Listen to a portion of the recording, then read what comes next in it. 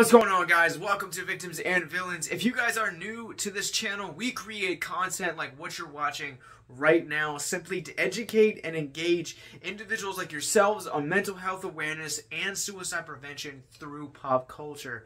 My name is Captain Nostalgia. I am a writer, podcaster, and the director of our film festival called Horrific Hope. If you guys would like more information about what we do, who we are, podcasts, more movie reviews like this, links to our social medias, Patreon, and more, and most importantly, our mental health resource library, click the links in the descriptions below. So Row 19 is a horror film that tells the story of Katerina, who is the sole survivor of a plane crash that just kind of shook the nation when it occurred, and she was only 7. Fast forward 20 years, she is now a doctor and facing her fear of flying once again. And once in the process of facing that fears, she encounters some supernatural surprises in this horror thriller. Let's talk about it.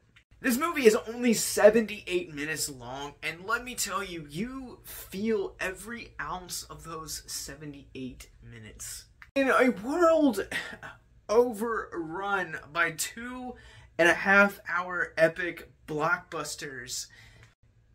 Thank you, Marvel. And sometimes nearly 3-hour long events when you're talking about cinema. It is a nice change of pace to have something that is 90 minutes and under. Last year's Candyman and Psycho Gorman were in my top 10 last year, and these were movies that even to this day that I'm still raving about. I love turning people on to Psycho Gorman, and Candyman is probably one of my favorite spiritual successors to any given slasher in the last 40 years. And these movies are right around or under 90 minutes. Deal for A Quiet Place. Quiet Place was one of my favorite films the year that it was released, and to this day, I would say that I regard it as one of the very few horror masterpieces released in the 21st century, and it is 90 minutes and under. But not least, who could forget Trick or Treat?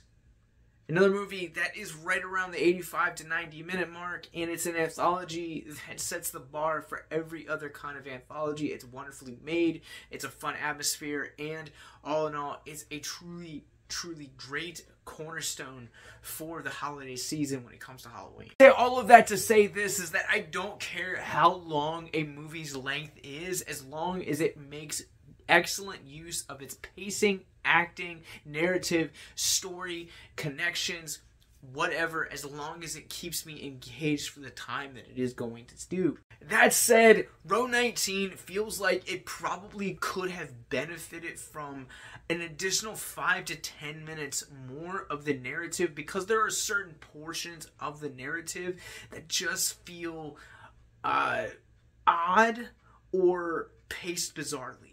And while the film does wrap all of the storylines that have kind of been interwoven throughout the course of this 70-minute film up fairly nicely, there are a lot of things that just don't really make sense in the grand scheme of the story, and I'm not going to tell you the things that don't make sense because those are obviously spoilers.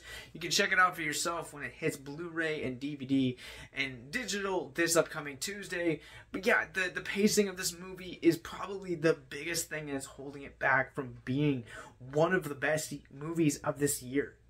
The concept that drives this film about a woman facing her fears, I'll talk more about in our mental health moment. I really absolutely love the mother-daughter bond at the core of this film. I think this woman kind of trying to overcome this very traumatic event, and while also running parallel with the events that kind of caused the tragedy in the first place is a fascinating story angle. And I think this movie does a lot of really cool, a lot of great things.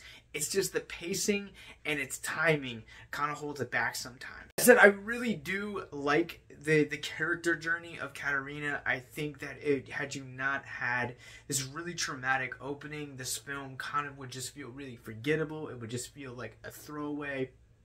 And the directors really took the time to really establish her as a character, establish who she is, establish this plane crash that happened and kind of how it affected the country in which it took place in. And on top of that, also kind of establish how this traumatic event affects her into adulthood and also as a mother. I think that they make a lot of great character development is one of the strongest factors of this movie. Sometimes when I'm reviewing films from an international standpoint, I will steer away from actually saying actors' names. They are in the notes below, and that's mostly just because I have made a horrendous attempt over the years and just established I cannot pronounce names to save my life. Going to try on this one because she did such a great job. Before I start this, once again, apologies if somehow the actress that I'm getting ready to pronounce your name comes across this, and again, trying my hardest. Svetlana Ivanova. As I know how to pronounce Svetlana, I'm just going to call her Svetlana for the rest of the duration anytime I bring her up. Svetlana does a wonderful job in this movie. The emotional linchpin that really connects all of the events of this and what they end up doing with the end, and the end of this movie connecting it back to the beginning and kind of her through line is just a masterclass of storytelling. I think Svetlana trying to juggle this character who is a mother, but also at the same time is trying to be a humanitarian, also while facing her own anxiety and grief, all while trying to, do what parents do and calm your kids in these really traumatic events. She does a great job. This is probably one of my favorite international performances I've come across this year, and I think she just truly does an exceptional job. When it comes to the horror of this movie, it is one of the strongest foundations that this film has. They really embrace two notions. First, the less is more, and two, keep it simple. The designs of the monsters are really simple, as are a lot of the visions that our protagonist sees throughout the course of this movie. Talk about our Rorschach rating for this movie. I'm going to go ahead and talk about the Blu-ray. If you guys are looking to check this movie out, I would recommend checking this out on a digital service rather than actually purchasing it. Or if you guys are like me and you guys like purchasing it, then maybe. But when you're talking about Blu-ray or DVD special features, this thing is bare bones. This is just the movie. There's no special features, there's no commentaries, there's no featurettes. The best you'll get is upcoming attractions from Wellgo Entertainment. So let's go ahead and run this through our Rorschach rating scale. I'm going to give this movie a 3.5 out of 5. I think this movie does a lot of really smart things, but I think it wastes its potential and opportunity by running its duration just a little bit shorter than it probably should be. This movie's first act is very fast paced, and the rest of the movie kind of has a more steady pace.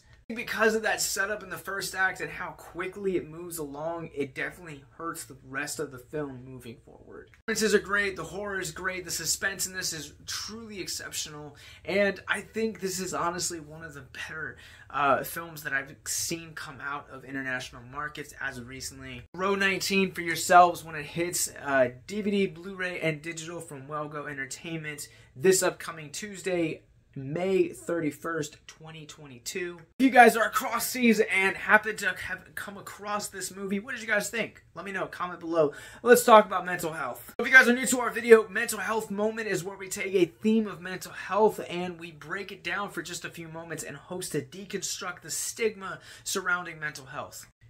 So this movie opens up on Katerina's as a 7-year-old and kind of being this sole survivor of this plane crash, and kind of really what this plane crash was and how the press coverage that followed it, and the film fast forwards 20 years where we see her as an adult. And so on the 20th anniversary of this really traumatic death, she's having an interview with a news anchor, and the news anchor just flat out asks, how have you essentially dealt with this traumatic event?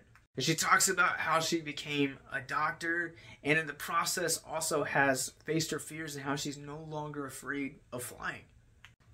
And that response, that interaction really got me thinking. And when you're talking specifically about things like depression, anxiety, fear, suicide, there are a number of different things that you can place into that notion. Hear me out.